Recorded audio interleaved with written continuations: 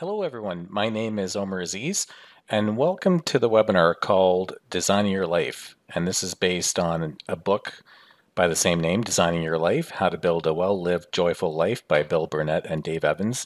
And it's based on a course with the same name that they give at Stanford University. So let's get started. Imagine you have to go to a store that's in a mall with 300 stores and it closes in 15 minutes. You come to the front entrance and you find your store on the mall map. So here's the question. What's the next thing you have to do? You know where the store is on the map? What's the next step? Well, of course, you need to find the "You Are Here" symbol. And the same thing happens here. Before you can start designing any aspect of your life, you have to have a very good handle on where you are. So the first guiding principles of designing your life start with where you are, which means you have to consider your dashboard.